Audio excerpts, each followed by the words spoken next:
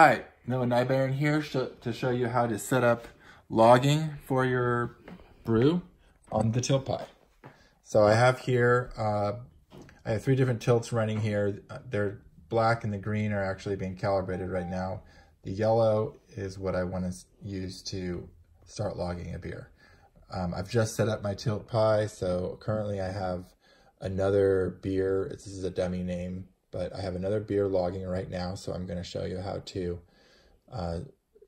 start a new log with a real beer. So I'm going to go to logging, and from this drop down I'm going to select yellow. It was already selected, but just to show you. And for the beer name, you'll see the beer name here and this number. This number is a cloud ID number to uniquely identify your beer. So that's provided automatically by the system. So I'm just going to delete that and enter in a real beer name. So I'm going to enter in, let's do a robust porter. Okay, press enter. And I get a confirmation that says that the name has been saved. After that, I will enter in my email address, noahbaron@gmail.com, and press enter. And what that will do is send my email address to the app, and the app will process it and start a new log and send me an email with a link. So I will wait for that.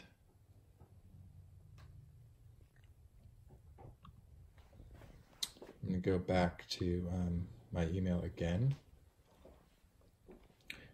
It may take a minute or two to get that email. In addition, you'll see a response from the server down here, and it'll tell you that it was successful, if it was successful. In addition, it'll add this number here. This is a new number associated with your beer. So let me check my email again.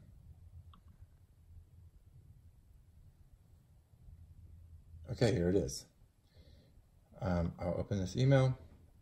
I have another link here. It also tells me here the number as well, highlighting this is the name of my beer and the number. So this combination of the number and the name, I can enter into any tilt pie, and it will find this exact beer in the cloud. But I'll click on this link here, and here it is. So we have one line of data. If you want to add another line of data, you can just send an empty comment. And if you go back to this sheet here, you'll see another line of data up here.